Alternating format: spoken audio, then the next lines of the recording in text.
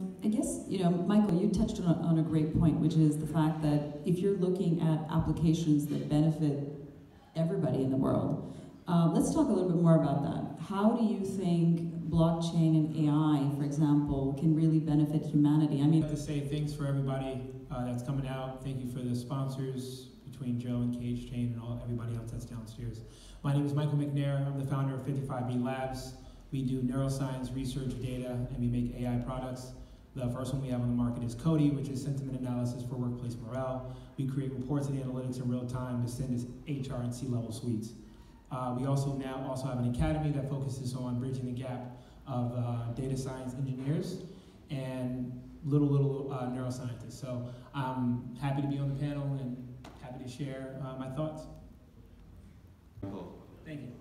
What I'll say about that is, actually, there's a couple of different things that I heard, so I come at this at a different particular perspective, so I'm not going to really talk about bias because you can either try to lower the accuracy of your data set by trying to take out bias or try to manipulate the algorithm in some way, shape, or form. But the bigger companies that you guys are talking about, they made trillions and hundreds of millions of dollars because most of the country is 70% Caucasian, which because certain things don't get a line of people of color or minorities, about 42 million African Americans in this country, I have to look at it from a different lens. So in my perspective, I would say blockchain is the layer on top of AI. AI is an electricity. Blockchain are the coils that go around it when we talk about securing data. Data in itself is everywhere. It's very unstructured. It's very messy. So when you want to go in and try to reconstruct a data set based off of whether it's writing an algorithm that can change a data set or that look for bias, those things take compute power, they take time, they take money, they take resources. So you have a lot of these larger industries, companies that didn't take that in consideration, probably because of the fact they might have not had anyone in the room to say, hey, I think that's an issue because this is what's going on in the algorithm, we call them models. So I think that the companies that are coming out now, a lot of them are inclusive. If you look at startups, if you look at individuals that are really trying to put a foot forward, whether it's females or people of color or LGBT, et cetera, I think that has to start from the beginning. And I mean, even from a blockchain perspective or an AI perspective, I think a lot of individuals are going to start to see, more inclusive results globally, because I think that's where the true power is. I think the true power is in global distribution, but some companies will be able to market to certain industries and other companies won't be able to market to certain industries. And some people will look at another individual's team and say, hey, look, I'm not working with you. And that's, I think, when it's going to start to hit individuals' pockets.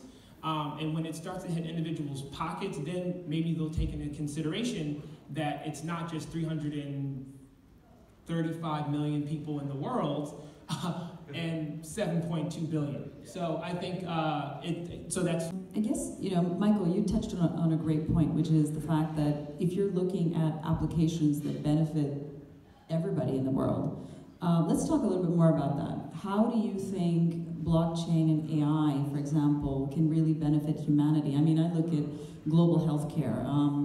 I was at a symposium yesterday that's talking about technology being able to change the arc of global health.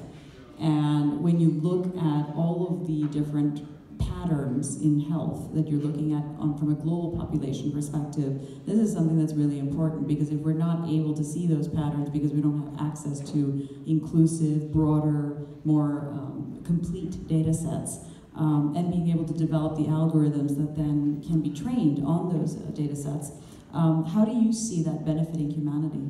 I'll pass it down to Michael.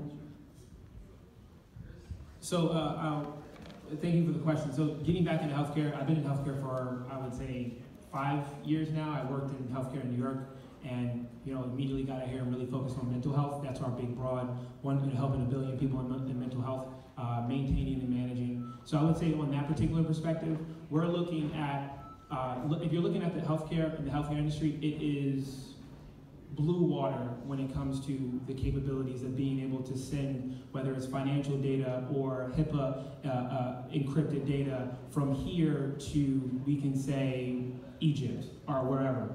I think there are a lot of things happening in other continents and countries that people can't see or see different patterns or even make transactions. And I think that is where a lot of, whether they're hedge funds, investment firms, really know where the money is and where the product should go, because there's things happening in certain countries where they are just leaping over technology. So when you see that pattern, you see countries like China and Africa, continents like Africa, you can tell just by taking a step back and looking at the data, things are starting to leap, and they're happening really fast, and it's scary. It's scary. So I think that at the end of the day, healthcare is one of the most private things that we hold true to us, and one of the most delicate, but I think also we're at a point where all of these changes can happen now for the next 20 years. And I'll be speaking at the DataX Summit actually next month for healthcare.